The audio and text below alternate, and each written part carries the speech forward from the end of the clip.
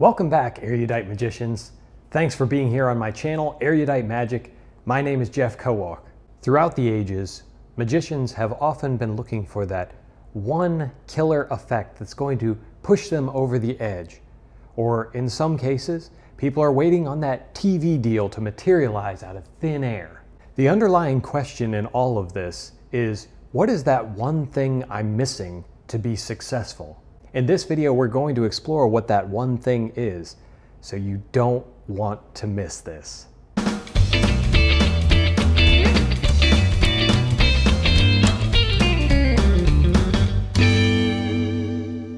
It will surprise no one to know that the one thing that you're missing is a book. It's not just any book, though. Today, we're going to be talking about Ken Weber's Maximum Entertainment. This book was put out in 2003 by Ken Weber, who is a former performing mentalist who was part of the Psychic Entertainers Association. He performed for colleges. I believe he's been in over 500 universities and was a very sought-after performer back when he was performing full-time. So what is the book? Well, I believe that the subtitle says it all, that it is Director's Notes for Magicians and Mentalists. Most of us have enough magic filling our shelves to last lifetimes of finding and performing tricks. But that's not what's holding you back. So what exactly does that mean? Well, the one thing that you're missing to make you successful is a director. As Ken says in the book, directors are the backbone of theater. Now, I know what you're thinking, as does Mr. Weber. That is that you can't afford a director. He understands that, which is why he's written this book. The whole book started off as a workshop that he presented for the Psychic Entertainers Association meeting, whereby he sat and critiqued the different acts based on his experience as both a performer and a director. The feedback that he provided was so well received that it was repeated 6 more times at the request of the performers. Based on that workshop, Ken Weber has put together his notes for how you can become a better performer through the eyes of a director. And in this book, his goal is to turn you into your own director. Ken Weber wants to teach you how you can become your own director because, let's face it, most of us perform a single person show. We do everything. If that's you, then this book was designed with you in mind.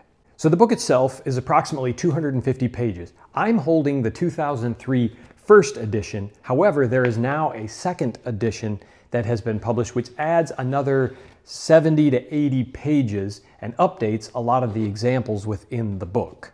While I have not actually read version 2.0, it doesn't matter to me because the first version is plenty to get you well on your way. So who's the book for? Well, it's for magicians, mentalists, close-up, stage, or otherwise. There's something for everyone in this book. However, it is going to be geared primarily for those who perform on some kind of stage. Certainly, a close-up magician or table-hopping magician will get plenty of information from the book about how to present themselves and how to develop their own act. But Ken Weber's experience was as a stage performer, and so I think that the experience that he provides you and the feedback he gives you is geared with that more in mind. So what's covered in the book? It's not really a book that is designed to be creative. Its goal is to make you more creative. He's giving you director's notes which say, do this, don't do this. Here's some tips. You should stop saying or doing this. And when he does that and he tells you to stop saying or doing something, he's not going to fill in the blank for you because everybody's act is their own artistic vision, and he recognizes that. What he's trying to do is help shape your art to become something better. In the first part of the book, Ken Weber defines for you what is entertainment. What's this goal that we're all reaching for? And I think this is a great place to start because so many of us perform without ever actually thinking about what specifically is the end goal. He helps define this, and the way he looks at it, you can present things that are either puzzles, tricks, or extraordinary moments. Obviously, extraordinary moments is where we're headed, and with Ken Weber's help, you can get there. After defining what the goal is and what entertainment is, he walks you through what the audience's reaction should be to these moments. You're looking for rapt attention, laughter, or astonishment. Once you've defined what the goal is and what the audience's reaction is, it now helps you to develop how are you going to get there. The author then proceeds to walk you through 6 steps to put into your show to get you to a higher level of performance. Everything in the book with the examples is born of real performance data, whether it was experienced by Ken Weber or through observations of other experienced performers. You're getting the cream of the crop as it relates to advice for your performances. Ken covers how you should script and rehearse your act so that you're prepared, confident, and ready to walk away and back to the script during a performance. It's not going to be as in-depth as, say, a scripting magic in terms of how to script, but it is going to give you enough basics that you're going to improve the way you currently script your shows and your tricks. He talks about how to choose the material that you're going to include in your act. And again, I wouldn't suggest that this is a detailed, in-depth breakdown of what you should do. These are, again, director's notes, more of those high-level, it's your creative vision, so he's not telling you how to structure your own artistic vision. Instead, he's telling you here are some basic understandings you should have about the buildup of effects and whether you should add texture or things like that. So there's some really great thoughts in here about how you should build a show, and if you've never done it, this is a great place to start. One of my favorite points that he makes in here is that the rush to accumulate the new prevents the perfection of the old. I'm as guilty as anyone about this. I'm always looking for a new book or a new trick or something new to add to my act, whether it's because I have a subliminal belief that that's going to take my act to the next level, or just because as hunter-gatherers I like to gather new possessions into my cave. Either way, that kind of mindset is holding me back from turning what I already have into finely polished and beautiful gems of performance. Ken goes on to talk about your appearance, how you should dress for success, what you should wear, how you should look, what about your breath, things that you can do that may seem obvious, but to many of us, if it hasn't occurred to you, you simply don't know what you don't know. He talks about your voice and how to improve your projection, your speaking, your articulation, your vocabulary to make you a better and more interesting performer. That's where I think the beauty of this book lies, is that it's going to tell you things that are common sense.